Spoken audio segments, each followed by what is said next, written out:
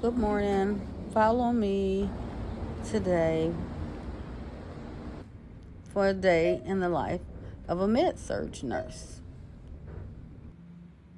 Nah, I ain't trying to lose my job. Did y'all really think I would be stupid enough to do that? Every job nowadays has a social media policy. Now, it's up to their discretion when they want to implement it. But, yeah, every job, it says don't film at work. But people keep doing it. And then are shocked and surprised when they send in HR getting fired. I know there's freedom of speech, but all of these jobs have some kind of policy in their contract that you have signed when you sign your onboarding paperwork. And like I said, they just use it at their discretion.